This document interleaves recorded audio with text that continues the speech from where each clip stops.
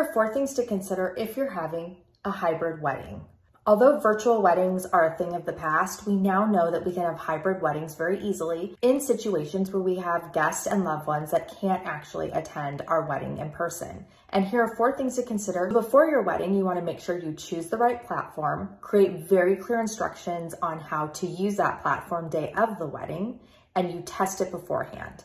Day of your wedding, you want to make sure you have some sort of tech support on site, even if that's just a friend or family member. And you also want to make sure you have multiple cameras set up to capture all the different aspects of the wedding. Also, day of, you want to make sure you have interactive elements like a virtual toast or live chats, or you incorporate them into the day by showing them on live feed. You can also send them some sort of virtual wedding favor. Your ultimate goal is to make sure that those that join virtually feel just as part of your big day as those that attend in person. And these 4 tips will definitely help point you in the right direction to achieve that goal. Are you planning your wedding all on your own and you need help thinking through these little tiny details? Go ahead and use the link in bio or send me a DM and I'll help hook you up with some affordable and flexible wedding planning support.